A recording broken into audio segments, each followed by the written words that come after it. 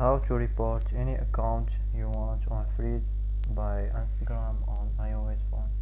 Hello guys, in today's video I'm gonna show you how to report any account on Freeze by Instagram on iOS phone. As you see here, you choose your account which you want to report. For example, this account. As you see here, you click here on this icon like this, and here you will see report. Click on it and you can select any option of these, and after you click on it, it will be reported. And that's it for today. If you like video, don't forget like and subscribe, and thanks for watching.